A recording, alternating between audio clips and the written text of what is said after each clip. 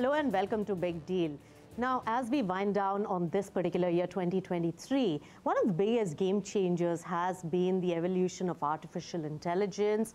It's become much more pronounced in business use cases. And not just that, it's actually entered into our daily lives.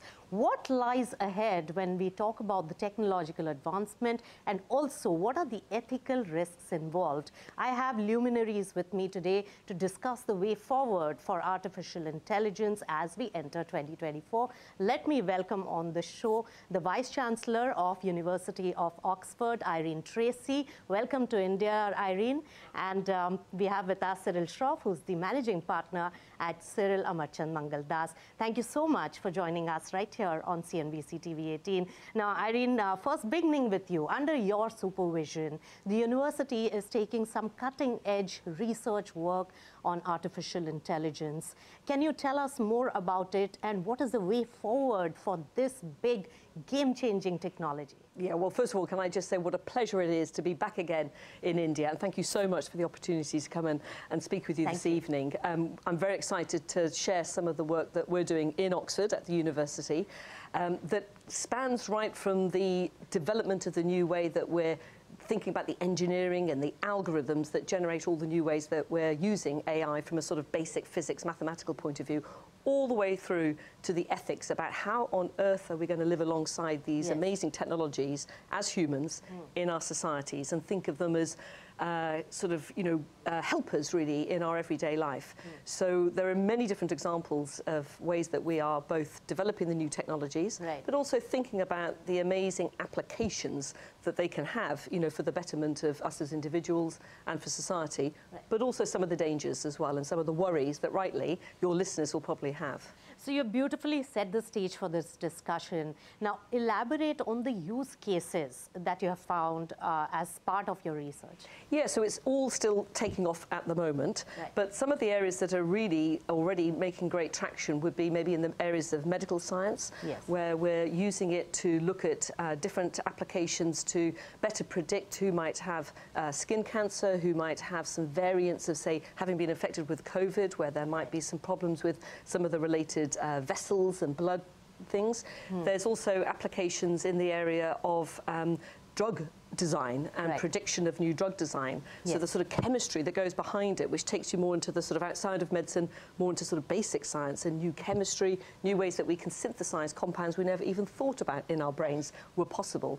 And then through to exciting things like robotic cars, artificial intelligence-driven cars. I hear today that Tesla have withdrawn a lot of their cars that they've sent out there because of the challenges of the automated driving. So there's still a lot of work to do if we're going to have confidence in automated cars, and that's a big area of research for our team in engineering and robotic science. So a whole range of different applications. We've even got some of our biologists and zoologists who are applying it to track animals and to be able to predict whether there are changes in migration of animals. So many different types of applications, I think, that would surprise people as to how much one can use it as a very powerful tool. Oh, that's very interesting. But let me introduce Mr. Shroff also in this discussion. So, Cyril Shroff, how do you see the dilemma going forward on using this technological breakthrough effectively and also responsibly?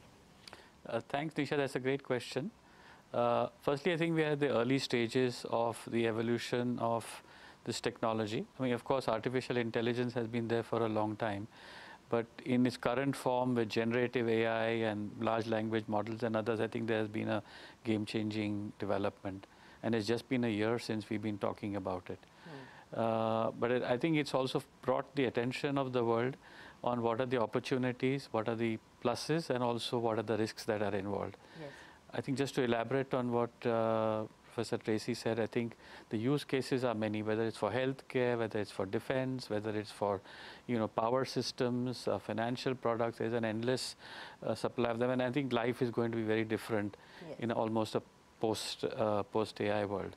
And there's a lot of good that it will do as well. There's a lot of innovation possible, and I think for solving the world's problems, it's going to be a big plus. But on the contra side, I think there are big risks as well.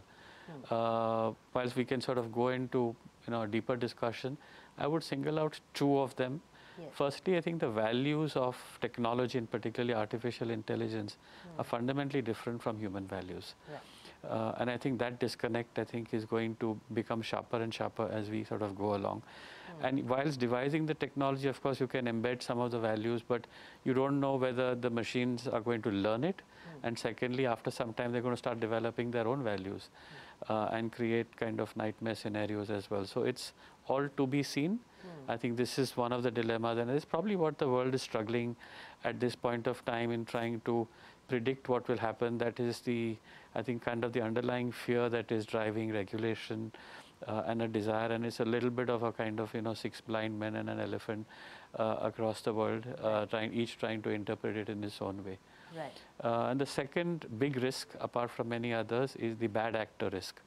So it's a very powerful tool which can wreak havoc in the hands of wrong people. Yes. So this is the trade-off that is consistently going to happen. As of now, it seems as if the advantages are much more than the disadvantages.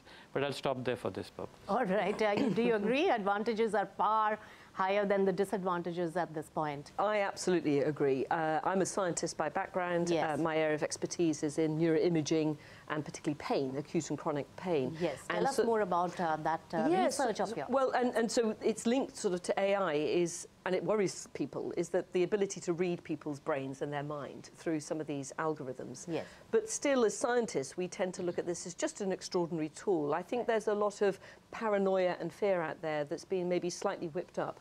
Yes. And for us as scientists, we tend to think of it as just another game-changing, paradigm-shifting tool that gives us this extraordinary opportunity to start to look at data in all sorts of interesting ways. A bit like when the telescope was invented, and suddenly we could look at the skies and we could see the wonder of the universe and the stars. Yes. That was game-changing. Yes. So as scientists, we tend to think of it as just this extraordinary, powerful tool. The world is rich with data. We're a data-rich now globe, and our ability to mine that data and explore it and to do interesting things with it is what artificial intelligence will bring us. So I'm very much on the optimistic side. Right. I'm not naive to some of the challenges. Of course. And how we must, again, be mindful that there are some straightforward, just ethical problems with the data, because the data is quite biased. Right. Now, biases in science is not unusual. Yes. But if I go back to, say, that skin cancer example I gave you, often the training data will be drawn from particular demographics with particular types of coloured skin, which means it's not going to be predictive for certain other ethnic groups. Right. So you have all sorts of biases that, again, we should be mindful of when we think about how we're using some of these algorithms to predict what might be next. And you've got to be really aware of, well, what's the feeder data? Right. You know, it's very English. The large language models are very Western, very, very rooted in the English language. Well, that's not going to be relevant or predictive or socially equitable for vast areas of the globe. So again, recognising where there are biases in these brings us really interesting ethical challenges. And then there's the sort of fearful end of the spectrum, which is where they start to take on an independent life form of their own. Yes. I'm not sure we'll get there, but we do need to be mindful of the bad actors. And we need to be also mindful about who's going to do the regulation. I'd be very interested to hear your thoughts on that, because at the moment, the power and the development is very much sitting in these large corporations. Yes. And I think one of the things in our academic institutions that we're very mindful of is our role and our responsibility to be maybe the better curators of how we set the regulations, so that, again, we're not biased and we're independent of maybe some of the directions that the corporations want to take it forward. That is one big burning question right now, that how are we going to regulate this? It's such a dynamic technology, and it's really advancing very fast. So Cyril, Shroff, do you think that we have the wherewithal to regulate it at this point, and how is that discourse developing across the world first? So Bill Clinton had famously said when the internet arrived that regulating the internet is like trying to nail down Jello to a wall. And I think it's exactly the same as we speak of AI as well. Yes. So we typically come to any form of regulation from a mindset of either is it rule-based or principle-based, and we bring a kind of a command and control mindset to it. I think the fear is that that is probably inadequate, because A, the technology is moving too fast, and any conventional model of regulation is not going to apply. So even currently, there are kind of three trends that have emerged. There is the executive order of President Biden in the US. The EU has legislated on it already. Yes. There are some smaller attempts that have been made both in China and Singapore. The UK has kind of, after initially kind of dealing with the topic, has currently taken a hands-off approach. India is thinking it through as well. So I feel that there are going to be multiple approaches that are going to develop on the regulation of this, and one of the challenges that we will face as the world is to have a common standard, because the very nature of this technology is such is that it is not national in character. Yes. It instantly becomes universal in its applicability. So how are you going to regulate this this beast, if I can call it that? But there are clearly a couple of questions that stand out. One is, are you going to regulate the entity? Are you going to regulate the activity? Are you going to regulate the outcomes? Is it more a disclosure-based approach? Is it more a, take permission and licensing kind of approach? I think, frankly, nobody knows. And I mean, each of these approaches has pros and cons. Right. So, Professor, what do you think about the ethics of AI? Now, the biggest talking point was also the deep fakes, which became even more prominent now because the generative AI really advanced beyond proportion. So all these are becoming a menace right now. How do you foresee this particular situation? And under your supervision, what is the kind of research and priority that is being given to ethics in AI? Well, we're very concerned about this, and I completely agree with Mr. Shroff on all the points that he has made.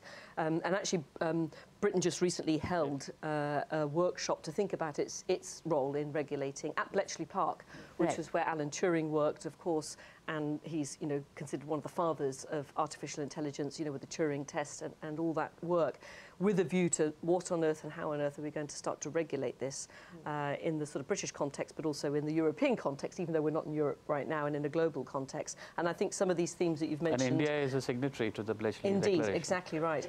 So in Oxford, again, as I say, we've got an extraordinary breadth and depth across from our humanities, social sciences, medical sciences and physical sciences, with some of the leading people working in this space right now. In fact, most of the professors in Britain are centred in Oxford who are developing the new engineering science. One of them is actually now head of the UK's effort around the regulation. But we've also set up this centre called the Centre for AI in Ethics. And this was very much the vision of one of our donors who set up a huge new centre for humanities, Stephen Schwartzman. And so whilst we're building this enormous, wonderful building to support the humanities and really speak to the value that we have as a university to look after the humanities subjects, in addition to our medical sciences and our physical sciences, he very much wanted within that centre to have a centre for the ethics of AI, because he could see that this was a brewing problem. So we already, with the building still going up and out the ground, we've already established the centre. We have appointed about 20 people who are drawn from the philosophical and ethical background. They're very much taking the more medium to long-term view, a philosophical framework about how are we as individual humans and as social animals going to live alongside this technology.